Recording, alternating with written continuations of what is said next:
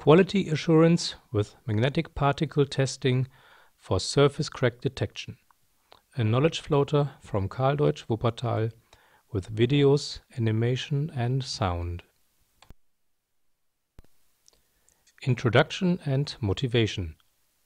Processing steel by casting, rolling, forging or welding can cause cracks within the material and also on the material surface. Such cracks, which can also arise during the production of steel pipes. Defective components must be detected and either repaired or discarded. Quality control relies on the availability of proven methods. One of these methods, little known to the public, is the subject of this knowledge floater.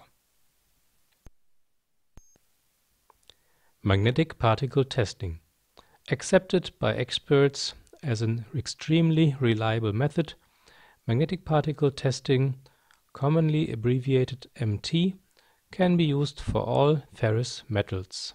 It is most commonly used for steel components, but also for nickel or cobalt if required.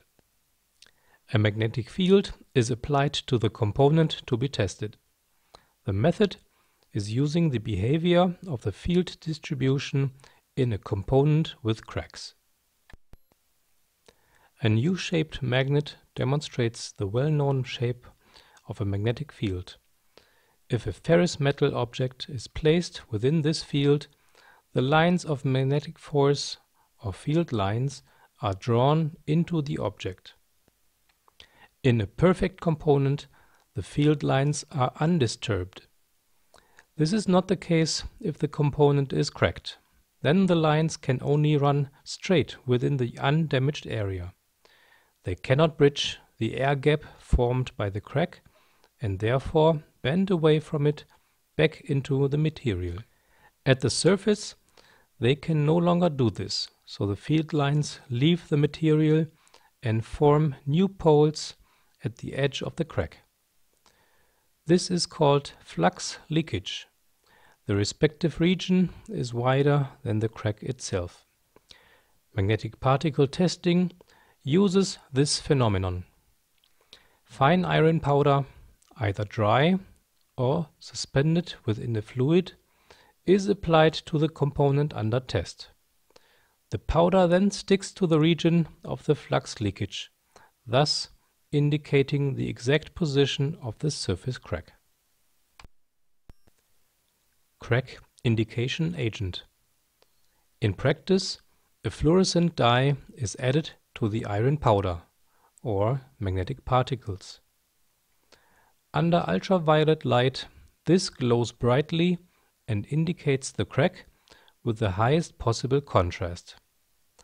The lacquered iron powder, collected at the edges of the crack, is forming a linear indication.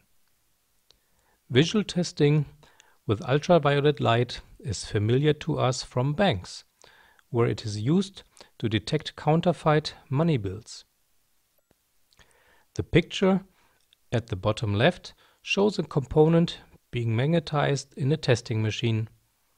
The process reveals a longitudinal crack running along the piece. The picture on the right shows a commonly used UV lamp for the high contrast crack detection. Magnetization techniques. The two most important magnetization methods use two different types of magnetic field. A directly applied longitudinal magnetic field is used for the detection of transverse cracks.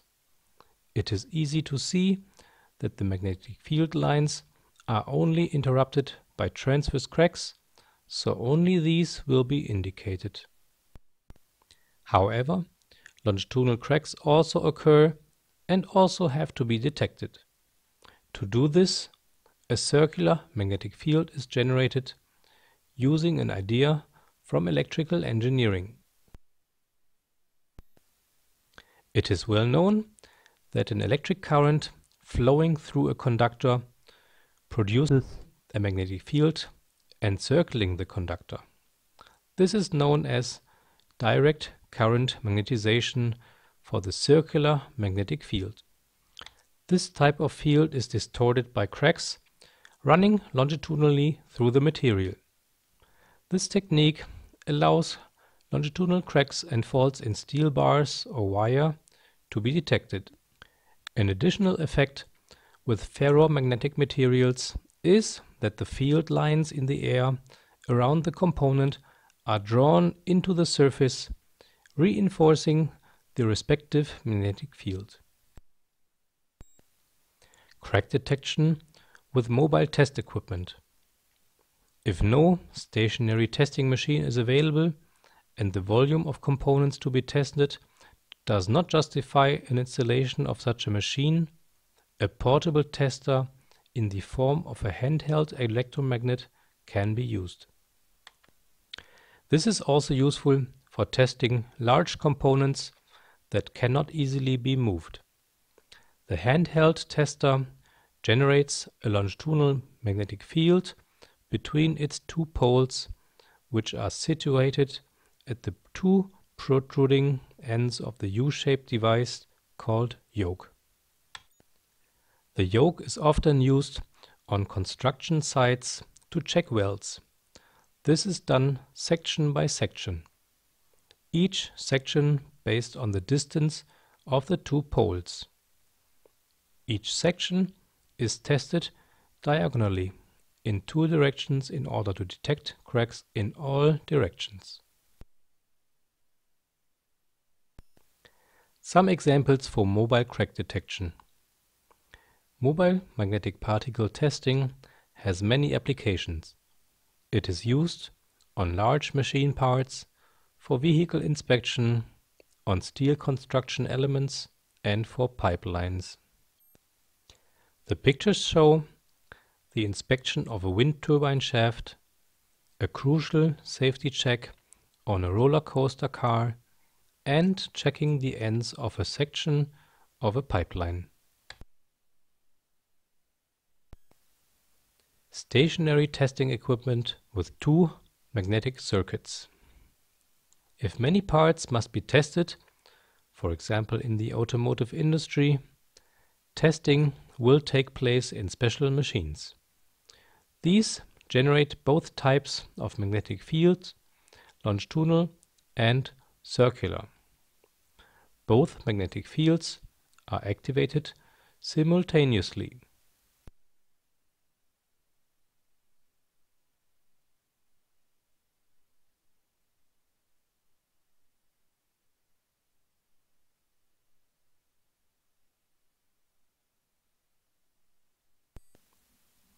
Practical testing procedure with stationary testing equipment. The part to be tested is placed in the machine and sprayed with a crack detection agent, composed of fine iron powder, a fluorescent dye, and other additives, for instance anti-corrosives. Both magnetic fields are activated at the same time, and the results of the test procedure are then evaluated under ultraviolet light by specially trained operators.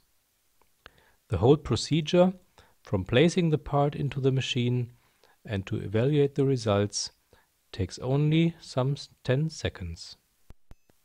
The attempt has been made to replace personnel-intensive evaluation with automatic computerized image analysis.